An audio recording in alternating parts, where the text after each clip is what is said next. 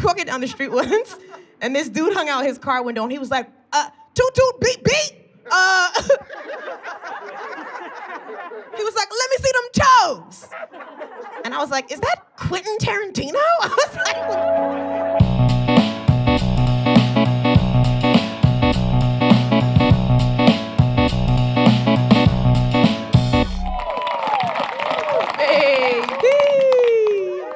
give it up for the microphone guy. Where's the microphone man? Clap it up for him.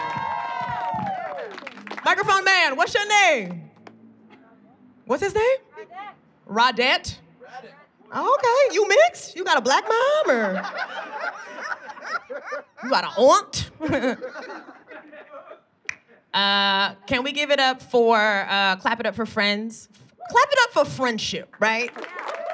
Friends who bring you things that you need when you need it, right?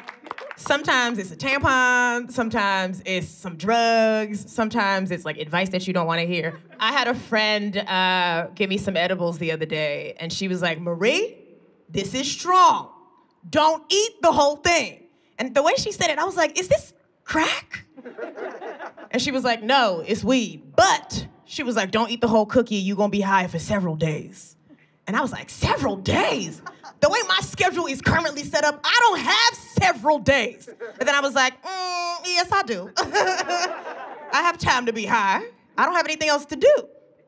But I didn't take it. I was like, you know what? I'm gonna save this edible for church. Okay, because she's a Christian. And we all know the higher you are, the closer to God. Amen.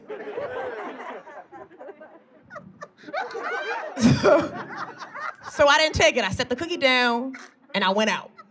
And then a couple days later, I came home and there was a big ass hole in the cookie. And I was like, somebody's been eating my snacks. And then I looked at my bed and there were little footprints in my bed. And I was like, somebody's sleeping in my bed. And then I heard tap, tap, tap, tap, tap behind me. And I turned around in slow motion because I'm dramatic. I was like, and there was a squirrel on my stove waving at me. I was like, oh, this nigga is high. But I wasn't, so I screamed, right? Because I know what a squirrel is. It's just a rat in a cute coat. I was like, I screamed, right? I hit all the notes that Mariah Carey be missing on New Year's Eve. I screamed. Oh, a lot of Mariah Carey fans in here? Okay. Shout out to this white man in the back. Come on, Dale, you a lamb? Ooh, okay. She's a superstar.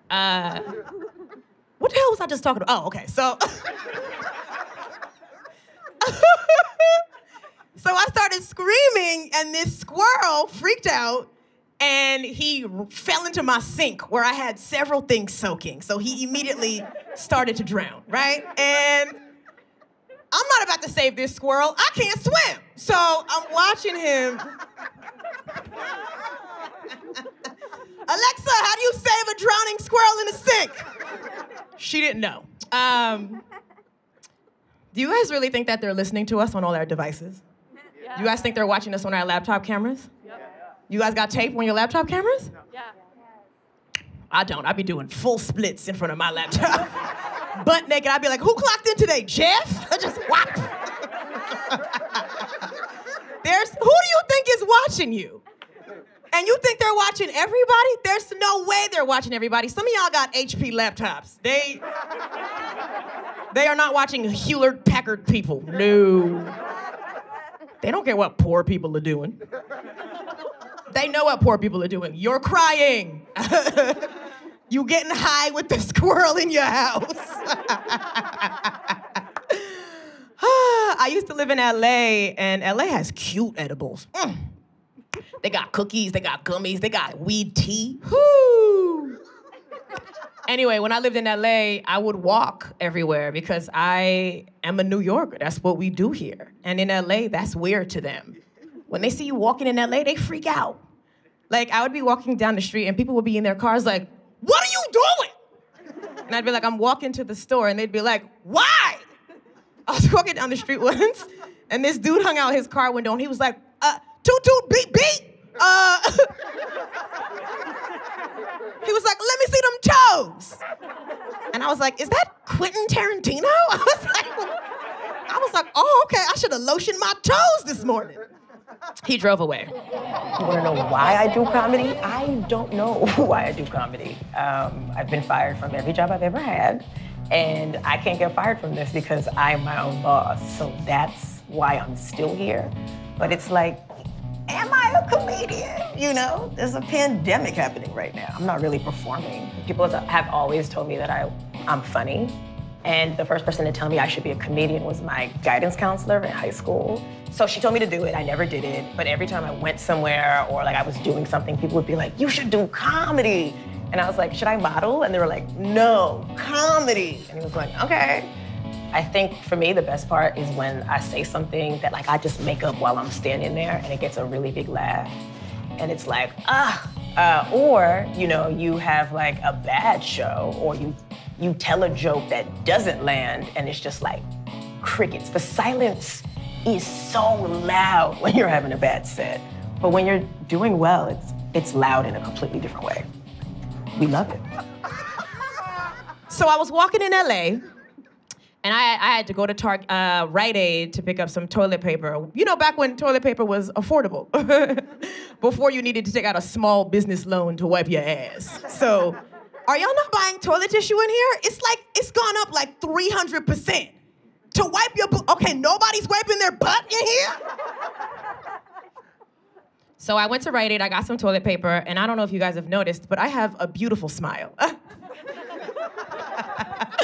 So I smile at people, not because I'm nice, but because I'm showing you that my teeth are better than you.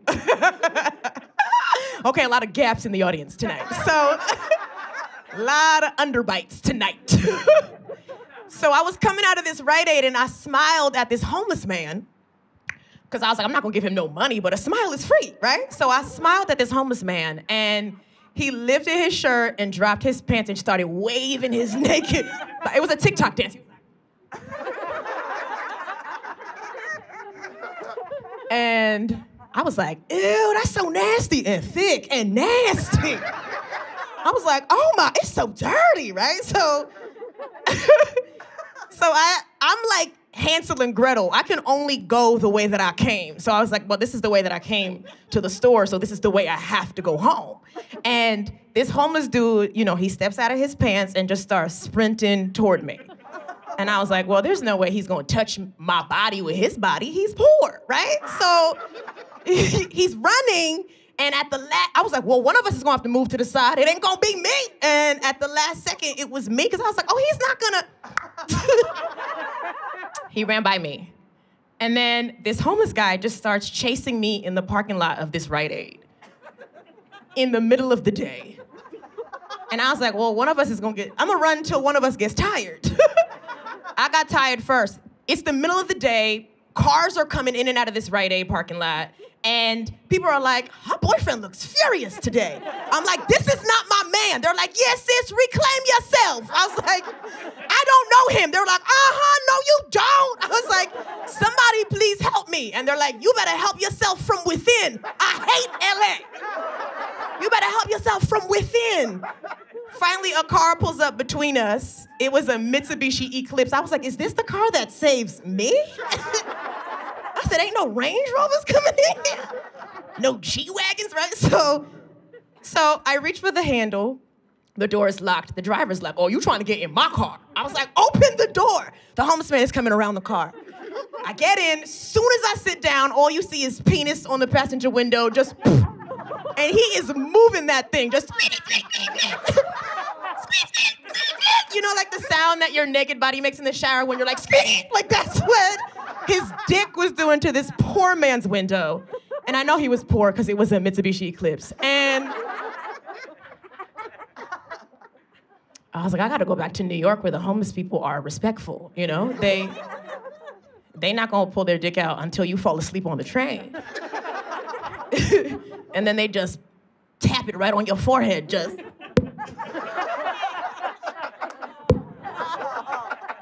You just end up with a nice penis glaze on your baby hairs. That's not really how I wanted to finish, but that that's how I finished. Anyway, thank you guys so much.